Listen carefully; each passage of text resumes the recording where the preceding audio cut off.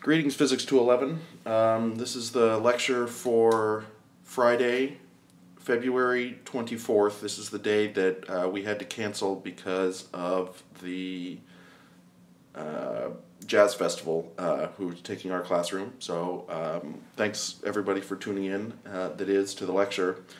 Today we're going to be covering starting in on Chapter 6, and your homework for Chapter 5 about forces was due, well, it's due at 10:30 on Friday, normal class start time.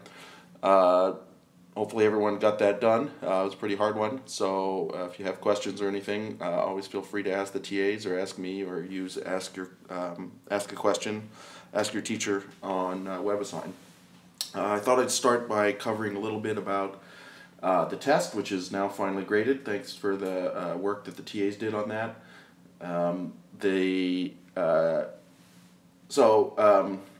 As I expected, the mean on the test was fairly low. If you look at it in a high school, like 90 to 100 is an A, 80 is a 90 is a B kind of thing. Of course, I don't look at it that way, so I'm not intimidated by the numbers. The average on the test was a 61, and the standard deviation was 20, a little over 20. So for those of you who don't know what these mean, these refer to the scientific characterization of, or the mathematical statistical characterization of, the distribution of scores. So this assumes that you have a bell curve and effectively a Gaussian curve, and the mean is, if it were a Gaussian, the mean would correspond to the middle of the curve, and the standard deviation, which we call the Greek letter sigma, would be the half size of the width, the distribution. So what I did was I took these numbers, and to assign the curved grades, I curved these into as if it were the same bell curve centered around 80, so curved around to B minus, with a standard deviation of 10. So you might write that 80 plus or minus 10. What that means is that once we go into this new system, after the curve, I do this curve for you, not for me. The curve puts your grades into the same conventional 90 to 100 is an A, 80 to 90 is a B, 70 to 80 is a C, 60 to 70 is a D, and lower than 60 is an F kind of range. I can tell you the distribution of scores that we had. We had 16% got A's. We had 39% get B's. 27% of the class had C's.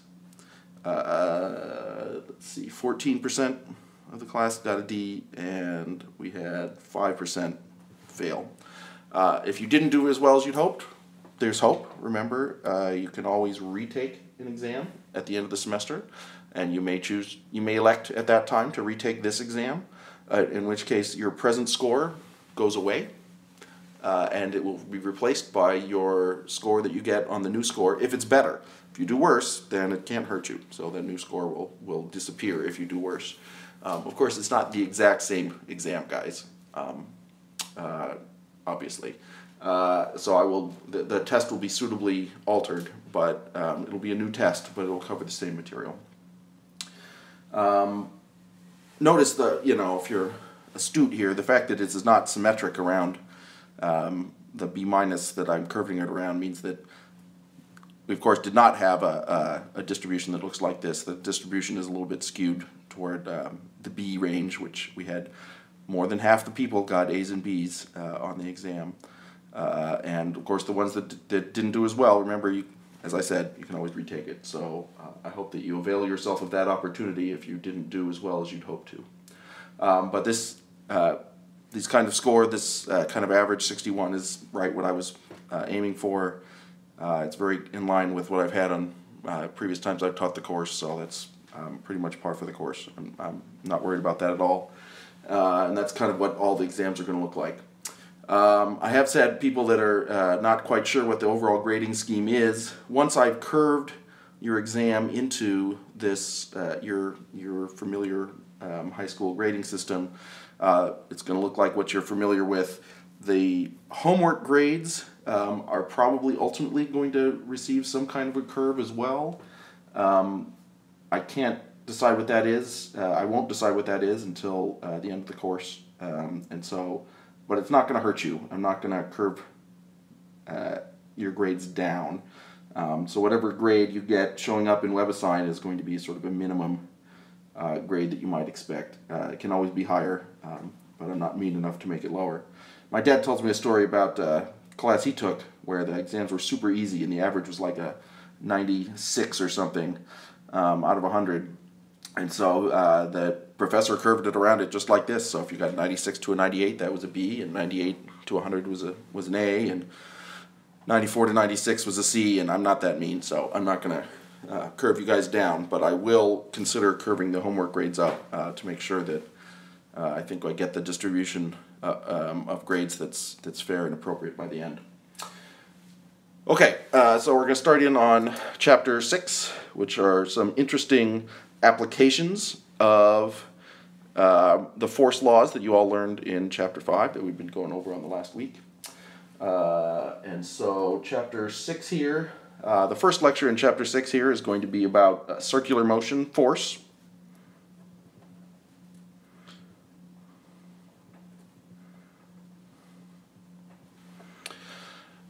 So, we learned about circular motion back in Chapter 4, it must have been, where we decided that, if you are moving in a circle at a constant speed, that you must be having a centripetal acceleration, so an acceleration toward the center of that circle that's equal to v squared over r, where v squared is the velocity and r is the radius of the circle if you're in constant speed motion. So let's talk a little bit about what might happen if you have similar circular motion, but we're going to now talk about it in the context of forces, and so we can get a little, start looking at a little more interesting cases. Let's say you have a cup of water, and you're going to hold it, at the end of your arm, say, but it kind of looks like it's going to be on a string. I'm going to put it like that. And you're going to spin that cup of water around in a circle vertically. So this is a case where this direction is down, and this is up. So you're in a gravitational field. So clearly, if you spin this very slowly, you are going to leak all this water all over the floor. And so I recommend that you not do this experiment unless you're in a bathtub or unless you spin yourself really fast. How fast do you have to spin it? Well, let's think about this problem from a force point of view. And whenever you're going to think about a problem in terms of forces, we've drawn a picture. That's the first step. The specific kind of picture that we need, though, in this particular case is going to always be a free body diagram. So let's look at the free body diagram of the cup of water in this case. When it's at the bottom like that, you've got a cup of water. What forces are acting on the water? Well, there's gravity. And we know that force is going to be equal to mg. There's also, in this case, a centripetal force pulling inward. And that centripetal force is, the action on the string or on your arm here that's pulling it to ensure that it continues going in a circle. So F centripetal. In this case, that centripetal force is going to be equal to v squared over r, right? Where r is the radius and v is how fast you're moving this thing in a constant speed around the circle. Okay, that's great. So clearly this net force that you're getting from gravity is not contributing to the centripetal force, right? The gravity and the centripetal force are going in opposite directions, so they are not contributing it to it together. In which case, because ultimately this centripetal force is deriving from the force, normal force, right? As you get the electrical forces in the cup of water, excuse me, they're going to be pushing up on it. Ultimately, these aren't all the forces then in the problem, right? There's also the normal force. And in this case, the magnitude of the normal force, because this object is not, I mean, it's moving around in a circle, it's accelerating inward a bit, but the net force on this guy is going to be such that it's a little bit, it's going to be inward, right? There's a net force inward, and so the net normal force needs to make sure that it accounts for both gravity and this just additional amount of centripetal acceleration, centripetal force that pulls it pulls it inward. So in this case, the normal force pushing on the cup must be equal to the sum of these two, right? The normal force at the bottom, as you're sweeping this thing around, must be equal to v squared over r plus mg. Or I'm sorry, right? Sorry, this is a force. It must be mv squared over r plus mg. Okay, great. So definitely no reason to think that that water is going to fall out of the cup at the bottom, no matter which way you go. That wouldn't make any sense. Once you get up, say, to the side here, now we're in a different case. Let's do another free body diagram of the water when it's on its side. At this position, we have a force of gravity, which is now pushing sort of sideways in the cup. It's still equal to mg. We still need a centripetal force that's going to be equal to mv squared over r, ma, and a is v squared over r. And so in this case, the normal force must be providing that centripetal acceleration, that centripetal force, right? It's once again those electrical forces of the cup pushing up on the water and ultimately held by your hand, holding it in that circular motion that's keeping this guy in its circular motion and is providing that centripetal acceleration. So this is also the normal force in this case. This is what we know the net acceleration must be. And so there must be that normal force providing that centripetal acceleration. In this case, that normal force needs to be equal to the centripetal force there, mv squared over r. Of course, the gravity is pulling down on the water, so the water is going to actually, you know, I drew the water as straight, but it's actually going to start looking something like this because gravity is going to be pulling it down. But there's still a force, that normal force, holding it in place that's going to prevent it from spilling out, so long as you're spinning fast enough. How fast you need to spin is going to depend on angles and such like that. We're not going to go into that for this case on the side, but we will look at how fast you need to spin it when you're at the top. So let's do that now. You got a cup of water here at the top. Clearly, you know, if you're spinning it fast enough, that water is going to stay in place. And if you're not spinning it fast enough, that water is going to spill and make a huge mess. You hope it's water. Otherwise, if it's something sticky, it's going to be a big mop problem. So let's look at a free body diagram of what that water looks like and how fast then you'd have to spin it in order to prevent it from spilling out.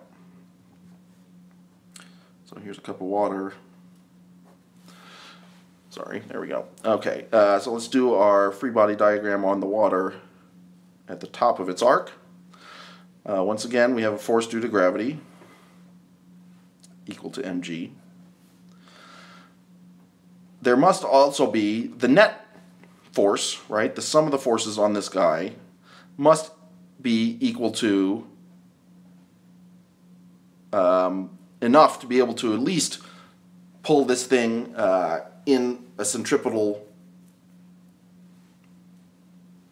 way such that it's going to be able to maintain its circular motion. So we know that there must be the net force here is going to need to be equal to that centripetal force at least, which is equal to mv squared over r. Now, this centripetal force could be greater. Okay, that's fine. But if you think about it, right, if you're just spinning it just fast enough so it's just barely staying in the cup, it's technically sort of in, free fall at the top here, but as long as the cup is moving fast enough inward, it's not going to actually spill. So let's look at that case then when these are equal. So the threshold case, when you're just barely at the top, just barely spinning it fast enough in order for that water to not spill out, in that case, the gravitational force must be equal to the centripetal force, holding it in place. So let's go ahead and calculate that out. The force of gravity is equal to mg. The centripetal force is equal to mv squared over r. So this isn't too big a surprise in this case, because it doesn't actually matter how much water is in the cup, or if you treat a very small portion of the water, or if you look at all the water together, it doesn't matter. Nobody cares, because this mass is going to cancel out of both sides. How fast would you have to spin it? Well, v squared is going to have to be equal to r times g, or solving this for v here, v would have to be equal to the square root of r times g, in order for you to be spinning this thing fast enough, just barely fast enough so it's not going to fall out. So the units work out on this. This is meters per second squared, and this is meters. So under the square root, it's going to be a meter squared divided by second squared. You take the square root, you should get meters per second, so that looks good. Let's take a candidate case here and calculate a typical speed. Say you're using your arm and you have a water or a soda or something, and you're spinning it around. In that case, next time you're in the shower, please take the opportunity to do this. Take a cup of water, start spinning your arm around, and see how fast you have to spin it before it stops spilling out. Let's calculate how fast it should be. I think it should be, that velocity should be equal to the square root of, what's the radius of your arm? Yeah, it's like a meter. 1 meter times 9.81 meters per second squared, square rooted. That's the square root of 10. What's the square root of 10? It's about pi, so it's like 3.1 or something. I can't check it because I'm using my phone to do the recording here, so we'll have to rely on the fly math here, but it should be a little over 3. So we'll call it 3.2 meters per second. Probably should have done it with just one sig fig. That way it will come out 3 and I wouldn't have to worry about it. So 3 meters per second. The total circumference of this circle that you're spinning it around is going to be equal to 2 pi times the length of your arm. If your length of your arm is 1, right? Circumference. If the length of your arm is 1, that's going to be 6.28 meters all the way around, which is about double this. So if you're basically spinning your arm around once every 2 seconds, that should be barely fast enough to hold this in, I think.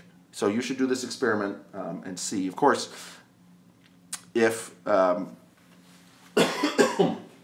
if your arm is longer, then you'll have to move faster in absolute speed in order to maintain the same centripetal acceleration. If your arm is shorter, this actual speed at which you'll have to rotate will be faster, though the number of revolutions per second would have to be a little bit more.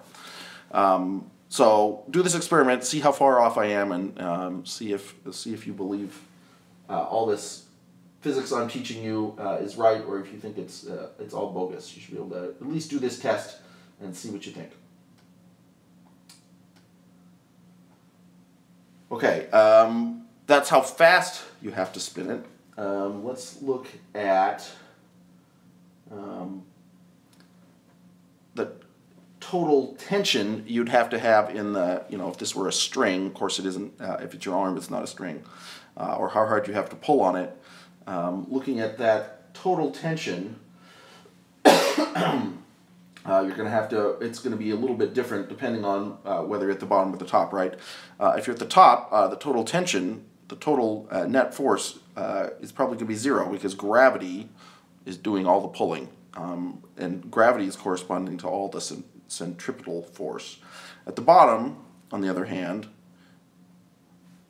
the string has to hold not only the gravity, but it also has to hold to provide the centripetal force as well. So it's going to be, if you're spinning it right at this critical level, you know that that's going to be twice mg. So it's essentially going to be 2 gravities at the bottom and 0 gravity at the very top, just as you're flying through the top part. If you're right at the very edge. If you're going faster, of course, then you'll have a greater number of g's here. But the difference between these two is always going to be those 2 g's, because either gravity is with you, in which case it's helping provide that centripetal acceleration, or it's against you, in which case you have to provide the centripetal acceleration, and you have to pull against gravity at the same time. Okay.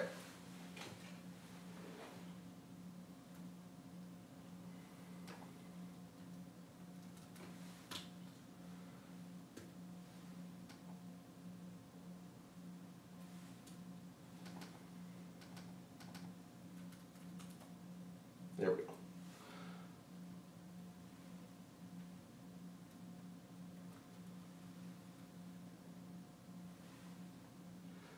Okay, so let's look at a little more complicated circular motion problem. So that way we're sort of looking at a 2-dimensional problem. We could also look at effectively a three-dimensional centripetal motion problem. Not that couldn't have been in 3 dimensions, but we're only looking at 2 of them.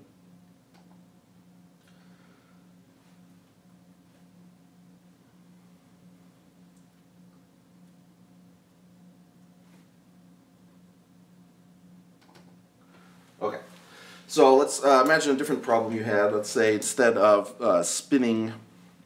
taking that mass on the end of your string and spinning it vertically, let's take it instead, mass at the end of a string here, and instead we're going to turn it in a horizontal circle. Although this, we're going to hold the string above that horizontal circle that it's being rotated in. And it's going to be held up still at some length. Say the length of the string here is L, and we're going to turn it at some vertical angle, theta. Okay, so we're going to have to say we're rotating it around there. In this case, if we're going to rotate it at a constant velocity, like we've always claimed, we're going to need to figure out exactly what the behavior of this guy is and what the forces are on it as a function of time. So we've drawn a picture. Since it's a force problem, what kind of picture do we need? A free body diagram. So let's do a free body diagram on this thing. Okay, what are the forces on it? Force of gravity, which should be equal to mg. The only other force on this is tension in the string. So there's some force of tension in the string. So these are the 2 forces on the ball as it's rotating around in this horizontal circle, flat plane circle. All right, that's great. How does that tell us anything? Well, we know that from Newton's second law, right? The sum of the forces, the net force, needs to be equal to ma. So the net forces here, let's use these as vectors, the net forces are going to be equal to tension minus mg hat. Okay, great. That's nice and all.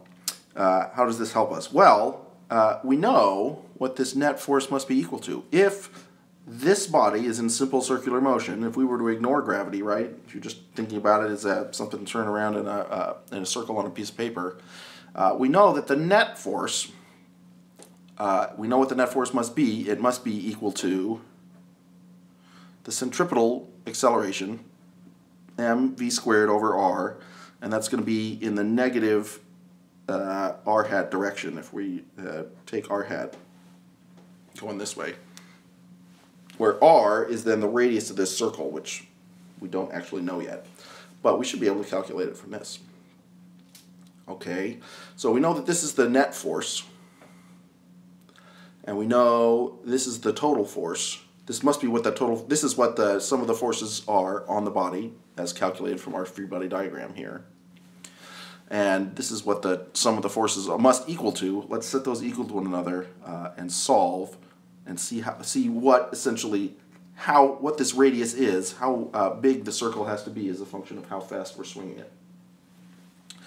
So we set these equal to each other, in which case the tension minus mg j hat is going to be equal to negative mv squared over r in r hat.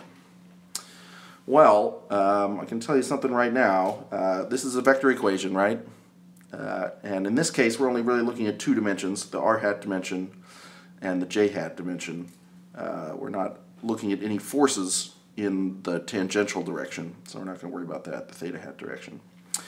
Because this is a vector equation, in this case it's a vector equation in two dimensions, therefore it's actually two equations. So let's split this up into its individual component equations. In that case, right, we have the j component, the vertical component of tension, minus mg j hat must be equal to negative mv squared over r hat. This is an r hat. That's totally not in the same direction. This must be equal to 0. Okay, we're getting somewhere. In this case, the tension in the j hat direction must be equal to mg.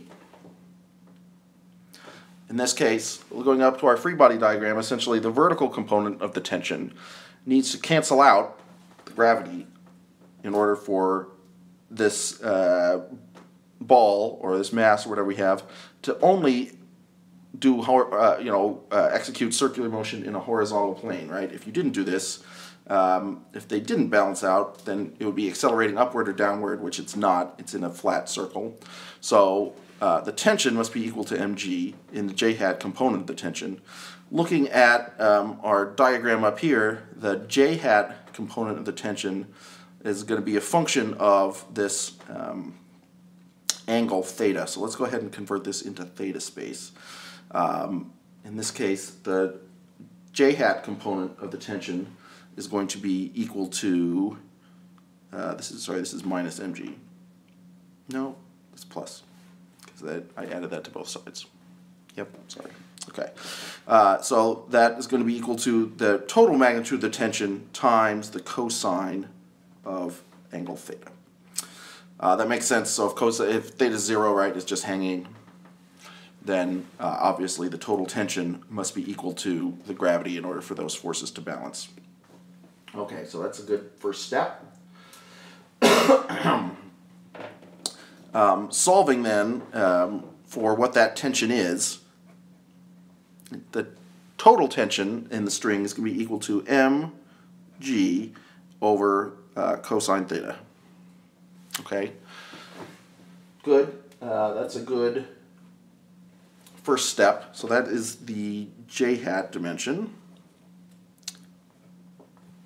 Let's look at the other component in r hat. In r hat, remember, the rest of the equation was the tension minus mg j hat is equal to negative mv squared over r hat. Coming back down here then, that just looking at the r components, there's going to be an r component to the tension, and that's going to be equal to negative mv squared over r hat. They're both r hats, so we can divide the r hats both out. Okay. We know though that the r component of the tension is going to be t times sine theta, right? So by using this angle, we can abstract out the bigger picture here and figure out what's going on. So if the tension is equal to T sine theta, and that must be equal to mv squared over r. If we define our direction as inward, we know these are both heading in the same direction. You can, if you use a negative angle, you get the same answer, but we'll assume a positive angle and call those the same direction, so we don't have to worry about it. In that case, we're making some progress here. Furthermore, we know what the tension is because we calculated it. That total tension is constrained by the gravity. So that's equal to mg over cosine theta times sine theta. Right? So that's t times sine theta. All right? Interesting. All right, we're making some progress here. Now we can at least cross off the masses. It doesn't matter what the mass is because the gravity is affecting both the force of the centripetal force and the gravitational force. Those masses drop, so we don't have to explicitly keep track of the mass. It doesn't actually matter what the mass is, what angle this thing is going to end up at as a function of how fast it's going. So let's go ahead and plug in one more value we know. The radius of the circle. The radius of this circle here is going to be equal to the length of the string times sine theta again. So let's go ahead and plug that in. In that case, the length,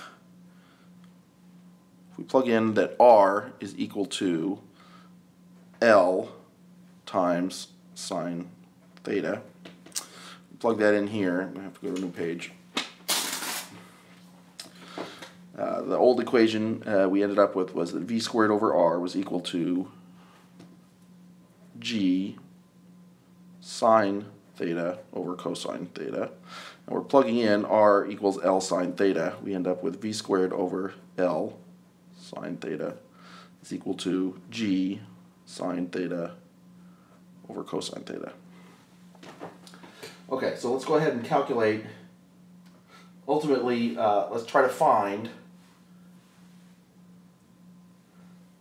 what velocity we need, say, in order to figure out what, if say we wanted to have that thing turning in a given circle of a given radius. Say we know that this length is some length L, and we want this to be some length r that we don't yet know, or that we do know. So you say, let's set it. We want it to be 1 meter or something, right? In that case, let's solve for what velocity we would need in order to do that. Just solve both sides for v. First I'll multiply both sides by L sine theta. V squared is now equal to L times g times sine squared theta over cosine theta. Take the square root of both sides. The velocity needs to be equal to the square root of L times g over cosine theta times sine theta, right? Because that's square root of the sine squared is going to just be 1. Okay, well, great. That's an equation. What does it mean? Let's think about it. First of all, it means that if you want a longer string, right? As the string gets longer here, the velocity that you need to move it goes up, right? So if you want this in a 1 meter circle, the velocity actually needs to go faster if you start at L. Wait a minute, that doesn't make sense, right? Because that velocity needs to be about the same in either case. It's the angle that's changing as well, right? If L and sine theta are both changing. Okay, so we're not fixing r here. If you fix theta instead, the way I've done it, which is different than my notes, that's on me.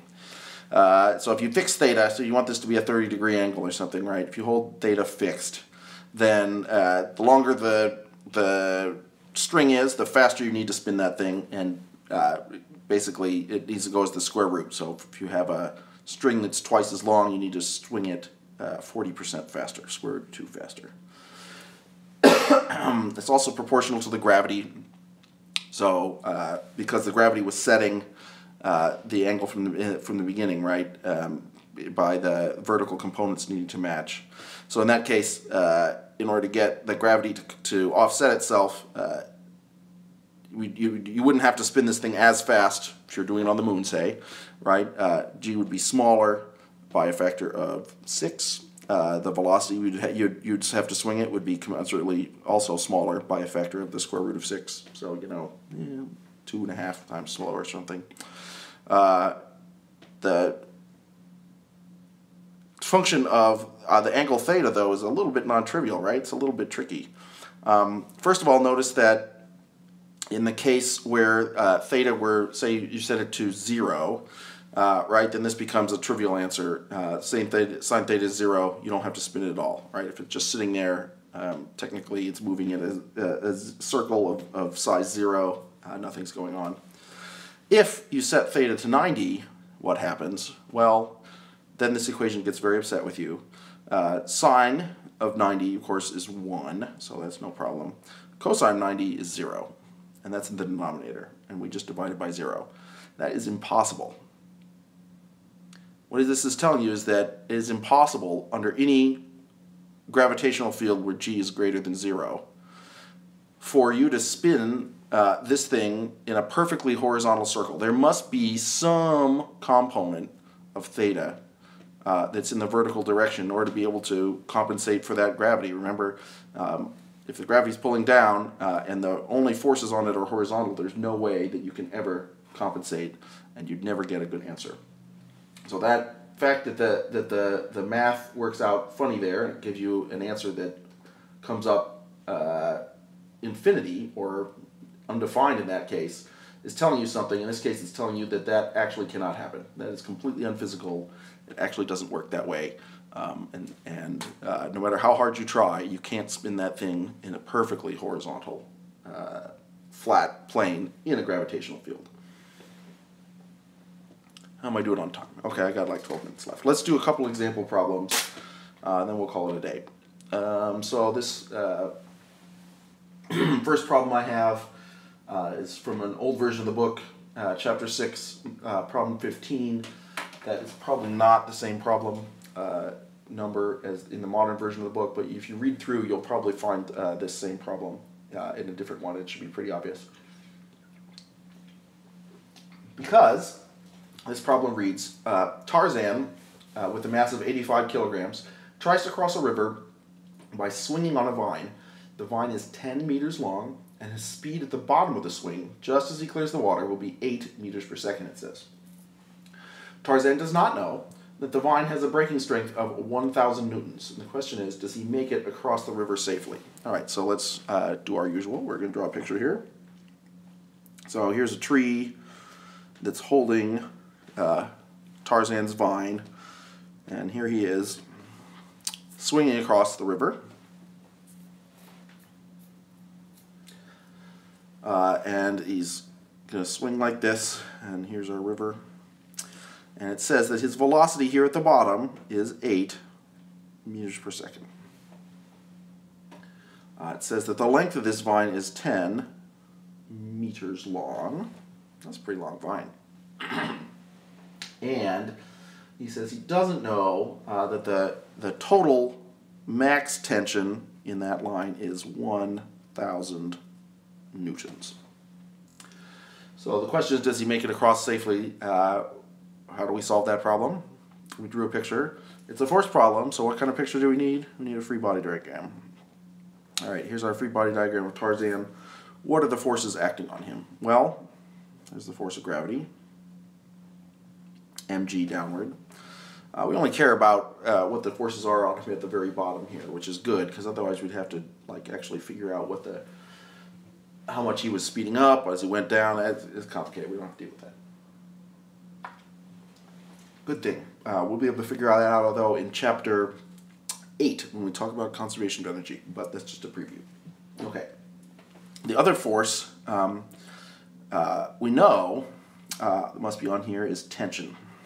So the total forces on Tarzan are going to be the gravitational force and the tension in the rope. The other thing we know is that from Newton's second law, the net force is equal to ma. In this case, that must be equal to mv squared over r, right? Because at the bottom here, Tarzan is executing circular motion. All the forces are in one direction, and the net force must be in the positive j hat direction. And it must be equal to mv squared over r in order to keep him in this circular motion. So we know then that the sum of the forces is also equal to negative mg j hat plus tension, the magnitude of tension. And we know these are both in the j hat direction. So what we're going to do is we're going to calculate what his total tension is, and we're going to compare that to what we know is the max capable, 1,000, and we're going to see how bad how badly off Tarzan looks.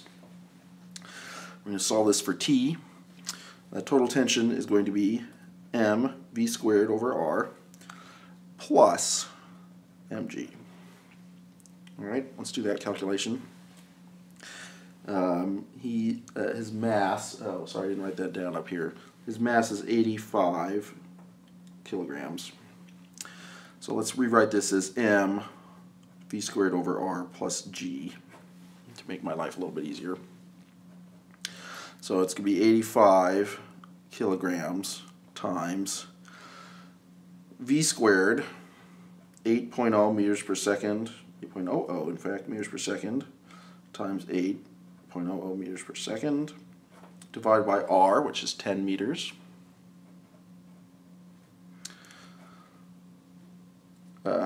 Plus 9.81 meters per second squared.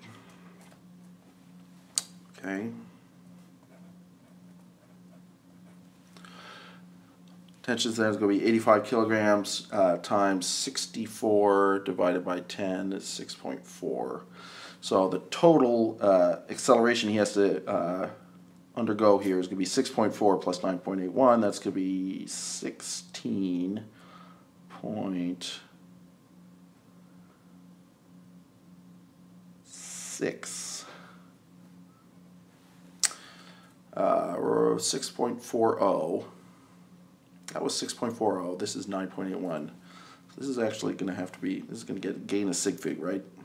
So that was an addition. 9.81 plus 6.40. It's going to give us 16.61 meters per second squared. Multiply those together. 16.6 times 85. Oh man, I'm going to have to do that in my head. Okay, I can do this. That's going to be 850 if it were 10. It's going to be 1275 if it were 15. So this is going to be like 1325 or something, but that has the wrong number of sig figs, doesn't it? That's 4. We only have 3 sig figs here, so this is going to be 1.32-ish times 10 to the 3 newtons. All right, so 1,300 newtons. Bad news for Tarzan. The max strength of that rope, that vine, it said, was 1,000. So according to this calculation, he's going in the drink. Hope there are no alligators in there, otherwise it's going to turn into a horror flick. Not the kind we thought we were watching.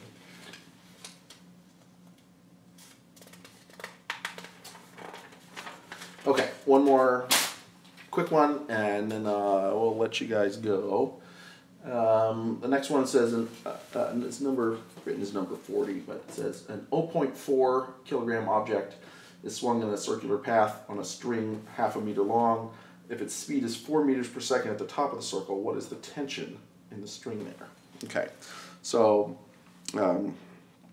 here's some mass m, and that mass has a mass of 0.4 kilograms, we said. And the length of this rope here is equal to, string it says, 0.5 meters. And it says the velocity is 4 meters per second. Okay, so it wants to know, the question is, what is the tension in the string?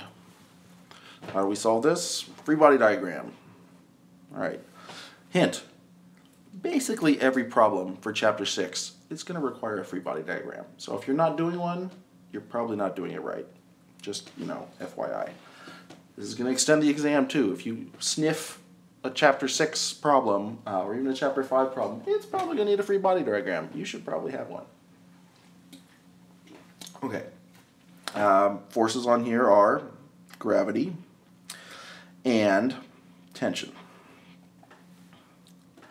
And once again, because it's in simple circular motion here, we know that the sum of forces on it from Newton's second law must be equal to ma, which we know must be equal to mv squared over r.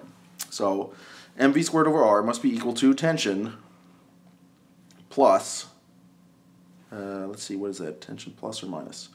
The net must be tension minus mg, right? Because the mg let me think about this. If the tension were 0, these would need to be equal, so this must be a plus. Tension plus mg.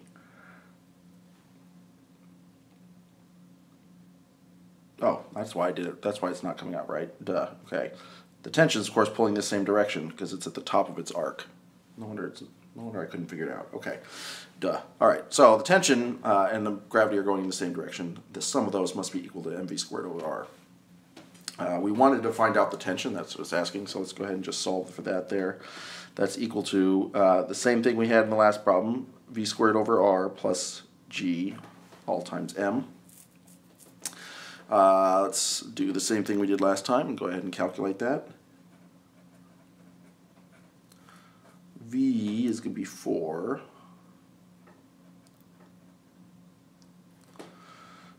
M, or the length, R in this case, is 0.5 meters.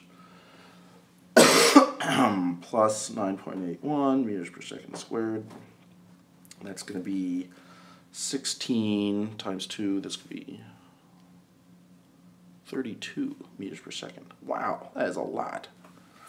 That thing is booking around there. Okay, so 0.4 kilograms times 32 plus 9.81, 32.0 plus 9.81 is going to be 41.8 meters per second squared. Times 0.4 is going to be what? 16, 17-ish newtons. Kilograms, meters per second squared. It's going to be 17 newtons or so. This thing isn't very massive, but it is really going fast. So the net force is going to be equal to total acceleration, which I think is 42, times 0.4. Okay, so you got your usual daily homework, and we'll be back in class, obviously, as usual, in JEB 104 on Monday at 10:30, and I look forward to seeing you all then. Thanks for watching, and so long for now.